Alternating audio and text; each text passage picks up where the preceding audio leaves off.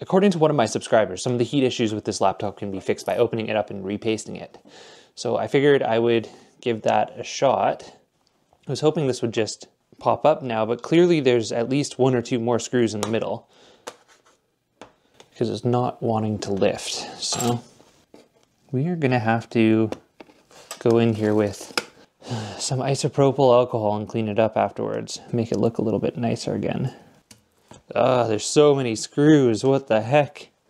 Look at this, 1, 4, and hopefully this is it. It'll just pop right up. We'll get our first view of the insides of this laptop. The corner screws are tiny.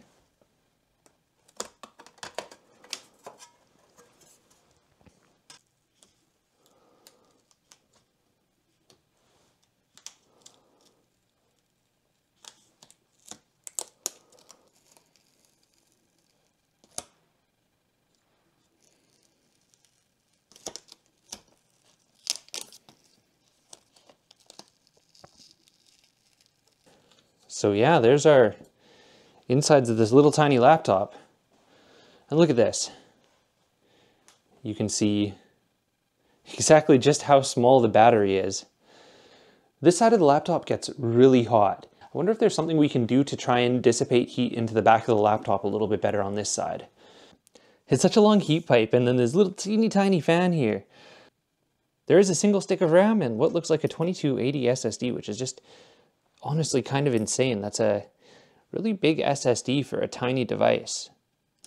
There's a little fan cable that needs to come off, and everything else should just lift up and pull out.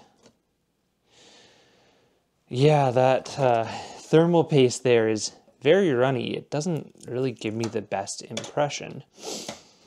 This cooling solution also is very likely meant for something a little bit lower end. Let's dab up as much of it as we can. There's a single stick of RAM, 1 channel RAM. Well, that's not optimal, but it is kind of interesting that it is a stick of RAM, so theoretically you could remove it and upgrade it.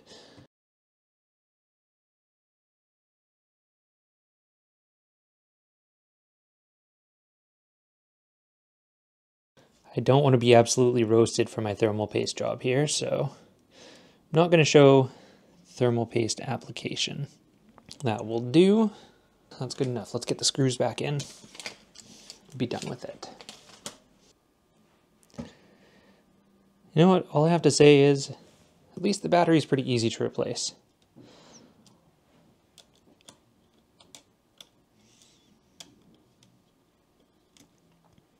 I'm glad that I didn't wreck it.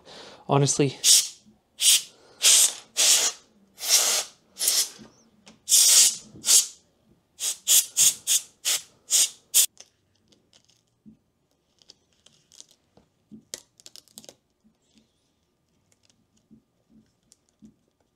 one thing I'm going to make sure to do once I've closed this back up is to not tape over top of the screws.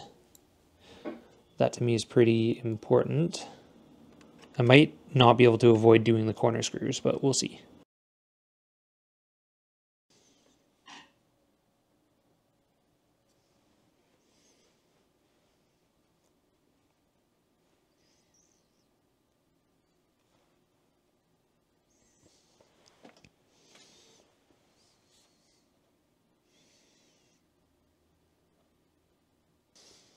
I probably could have gone as far as modifying it so that the feet don't stretch the whole way across the back.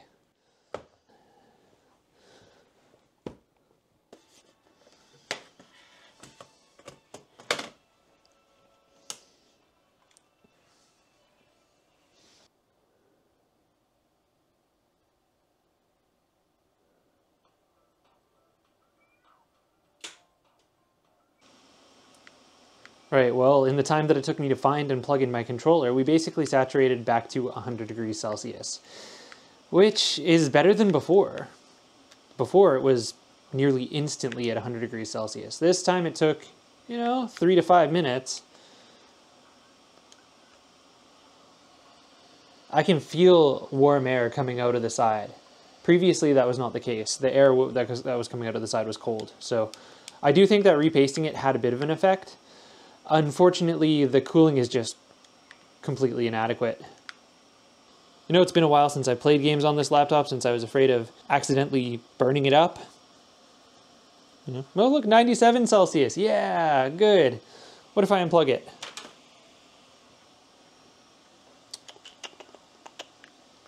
Ha, look at the temperature dropping so quickly. 93. Honestly, some of this is just bad thermal design. Some of this is the power delivery. I don't know. I think that if you were motivated to open this thing up, install a new fan, maybe you could get it even more. Like, all of the airflow is choked off to the one side of the device, and there's nothing pulling through this side, despite the fact that there's vents on the bottom.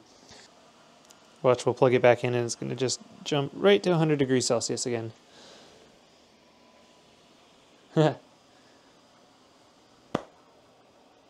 Yep, what did I tell you? Ah! Okay, well, thanks for watching, I guess.